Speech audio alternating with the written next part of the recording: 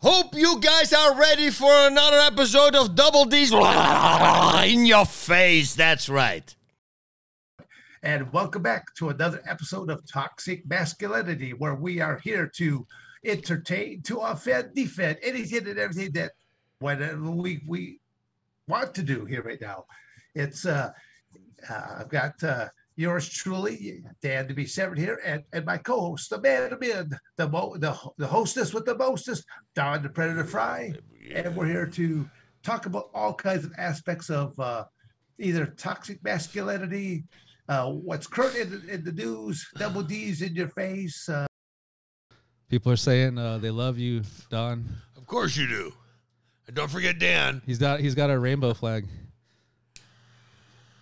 I feel sad, left out here right now. Well, you know, they don't know you're there, Dan. Hold on.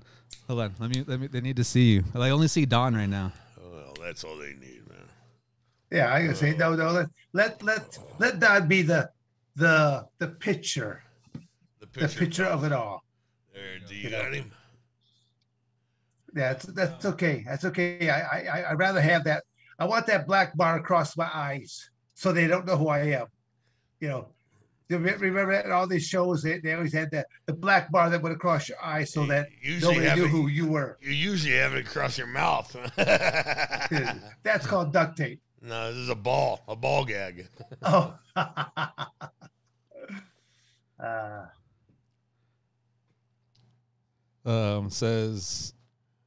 Grant says that Don, you are the most savage fighter of the 21st century. Only the 21st? Yeah. At least they did throw an LOL up there. Come on. Yeah. Just say you should see him at the local buffet. You think he's a savage in a cage? I see him at the local buffet. Well, that's you, Mr. Severn. Well, you're trying to. Oh, I got confused for a moment there. Okay. You're projecting your traits onto me. The sparks flying off of the plate. Yes. But though the push down little old ladies go for that last dessert there too. Last piece of Boston cream pie. There you go. Jason Lane says, had dinner with you and Ray Cash a while back. Pleasure meeting. It was a pleasure meeting you, stud. Well, of course. What are you thinking? Where do we have dinner at? Don't say Virginia either, dummy. Someone wants to know, how did Don and Dan get their mustaches so full? So full? So full. Huh. Well, mine are from eating porn stars.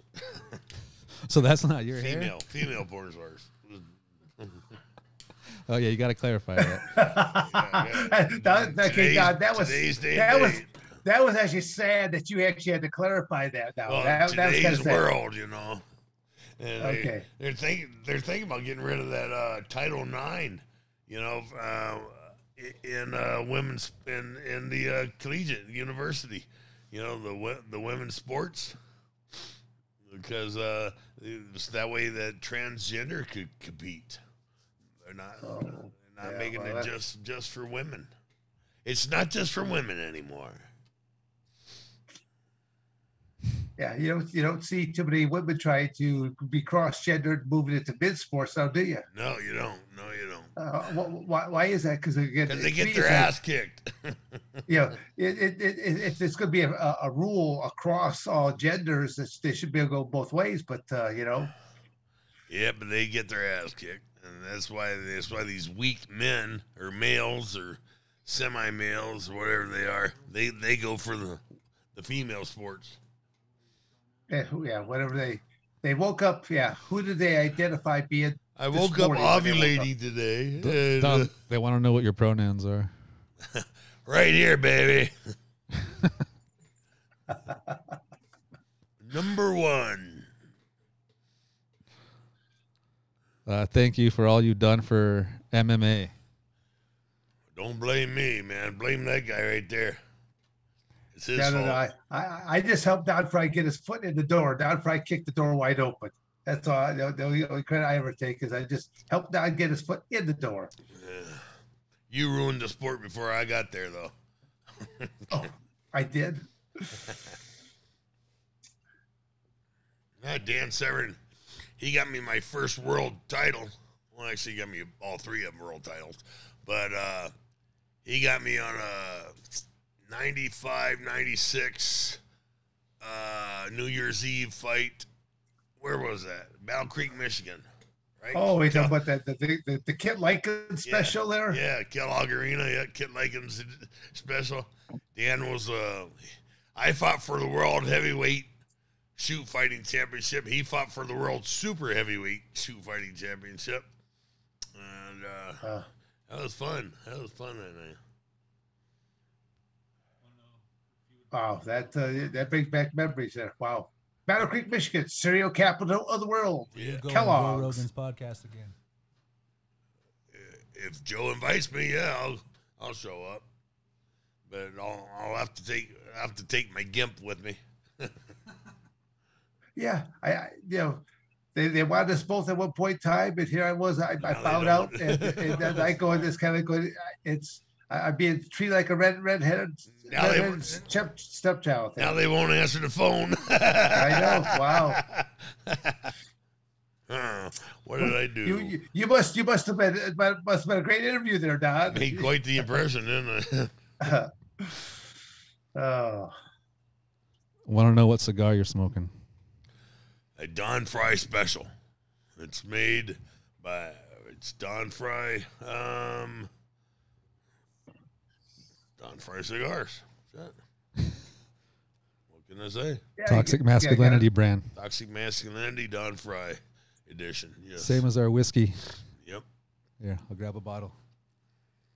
We have Toxic Masculinity whiskey, Toxic Masculinity cigars, Don Frye edition. Yeah, if you just sit down and just listen for a while, you might actually, get some hair on your balls, Yeah. Toxic Masculinity. This is made by our friends Jeff Miller and God damn it. A couple Vietnam vets. Yeah, Yes. Yeah. True Americans. Nick, I can't think of Nick's last name, man. It's one of I those can't pronounce it. five syllable words. I can't say, but yeah, these guys are great. Special Forces vets from Vietnam, and then they went on and kept doing some more wild shit throughout the decades, and now they have a school here out there in Marana at the old airfield, and they teach. What kind of school?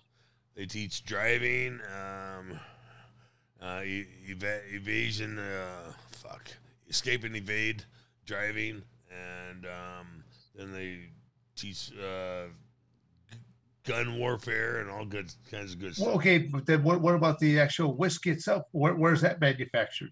Here in Tucson. Okay, well, good.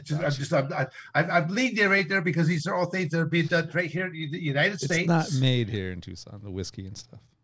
What do you mean it's not made here in Tucson? That's what I mean. What do you mean?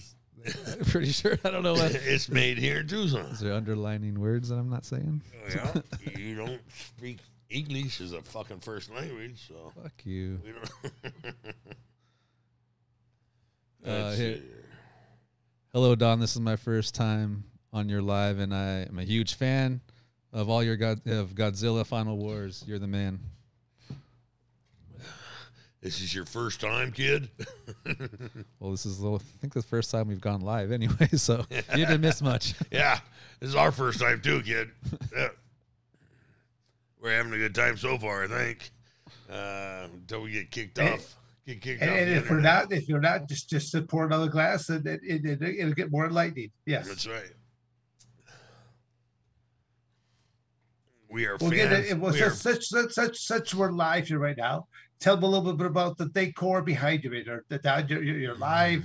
You're talking about you got the American flag that are behind you. We are fans of Elon Musk. I have 2 American flags behind me. One in the corner, obviously. One Yep. hard wood, and Then we have Wild Bill Hickok. We have Doc Holliday.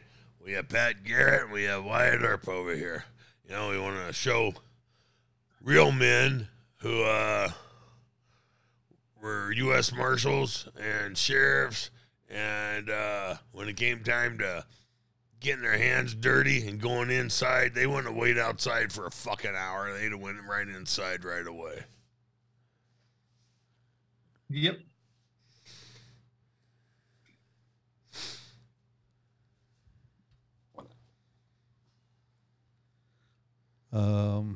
See, someone wants to know, what are some good books to read nowadays?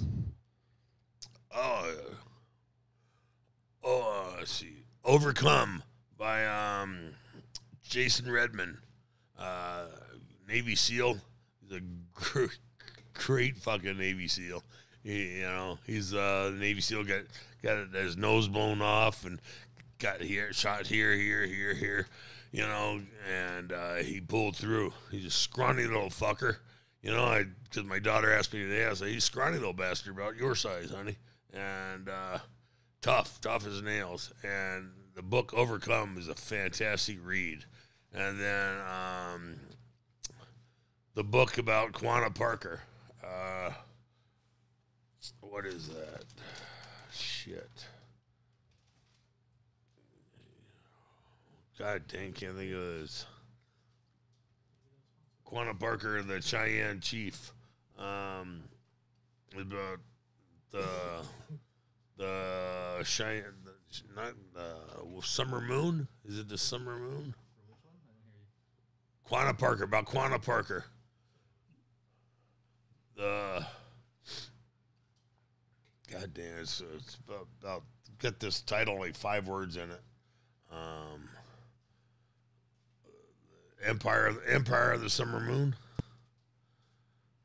Yeah, that's it. Yeah, great book. And anything you can get from any Navy SEAL is great. Because they're living life on the edge. I mean, they're going into some hostile areas, and no reassurances that they're coming out. What about Robert O'Neill? What's the name of Robert O'Neill's book? He's the one who shot Osama bin Laden. That's a great book too.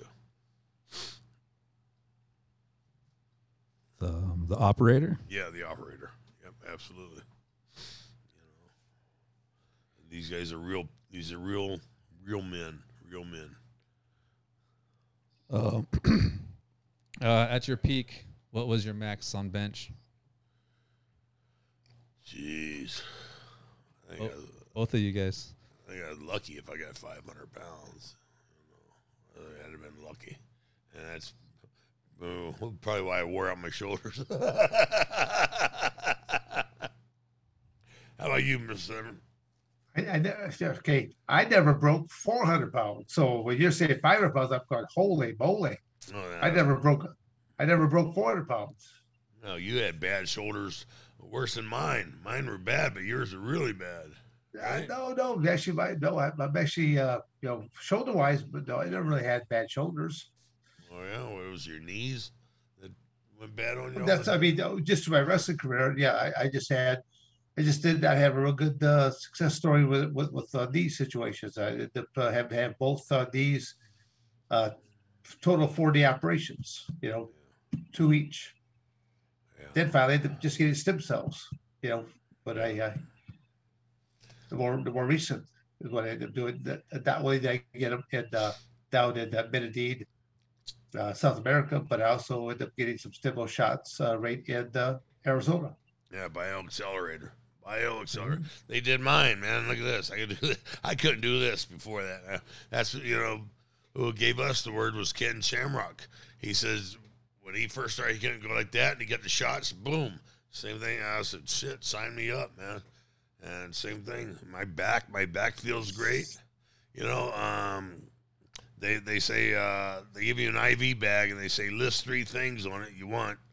And I wrote, I want to play with my bulldog, I want to ride my horse, and I want to train again. and I'm playing my bulldog. I'm riding my horse. Haven't got the training yet, but that's just because I'm lazy. How about you? What were your 3? I see. I don't remember being asked to write 3 things out on the bag. Really? Wow. Yeah, yeah. I did get the IVs there though too as well. I mean, actually thought it was a really cool place, and the fact that they give you the IVs, and then you went into the hyperbaric chamber. Right. Because I had some exposure with the hyperbaric chambers before, and I'm a big advocate of hyperbaric chambers to begin with. I actually think that there will become a new gym of the future that will have hyperbaric chambers in it, along with the EECP machines. Right. So yeah, I enjoy that EECP machine. Holy yes. That's like a wild Saturday night, boy. I'll tell you. Yeah, but no, it's again. There's people probably don't have a clue what we're talking about, but it's rest assured, more and more information will come out about it. These are things that can do a lot of good health benefits for your body overall, and those are some of the projects that I'll bring up probably more when we have Kevin Gilligan on our podcast talk about that, because he's kind of like the guru of the hyperbaric chamber and the ECP machines. So yeah, well, every time I go to the hospital for a surgery, which knock on wood, I haven't gone in a couple of years, but I'd always hook up the nasal O2 because I'm a firm believer that oxygen's a real good healer. It's a healer, you bet. Yeah. Yeah, anything that you have surgery, stuff like that, if you can continue to get as much clean oxygen coming into your body, it's just going to help you. It's going to help you, benefit you. Absolutely. So people are asking about where they can get the whiskey and stuff. You can get it online, but actually soon we'll be putting up a code and stuff where you can order through us. Yes, there you go. Yes. Yep. Just drop Dan Severn's name, and you get a discount and a starting kiss. next month, we'll be putting all that stuff out. So soon we'll be able to get some toxic masculinity whiskey and cigars, yeah, shirts, hats. Yeah, all that you stuff. just better watch about how you drink that toxic masculinity whiskey right there. Might make you just get too masculine all at once. Knock the old ladies, knock her out with her head hitting the headboard. What we can do is you order a bottle of toxic masculinity whiskey and a couple of toxic masculinity cigars, and we'll send you a pair of used underwear from Dan Severn, unwashed, of course. I think you covered that with that word used there, Doc. I think you covered with that word used, yeah. Well, they might think that you would spend money to wash it, but I know better. Well, again, they could toss it in the microwave, nuke it for like 20, 30 seconds, just like I just pulled it right off, Nice and warm, yeah. Thank you for watching another episode of Double D's in your face. You better like, subscribe, and share, or I'm going to come to your house.